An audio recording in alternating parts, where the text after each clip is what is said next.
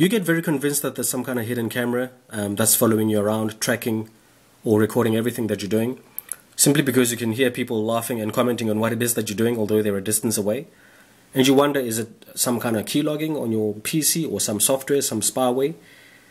Maybe you think of that at first, and then you realize that even when you're in public or you go to the bathroom or in your own house, these people can still see exactly what you're doing, even when you're alone. Maybe you might start suspecting, hey, maybe there's something here, because when you're traveling, they seem to have seen whatever it is that you've been doing all along.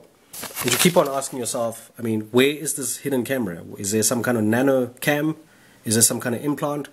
We all know of like pens and clocks and glasses that can have like super small cameras to spy, but you're definitely convinced that there must be more to it than just that.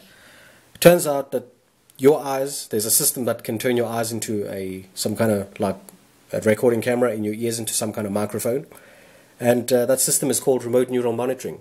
Just make sure to find out more about it.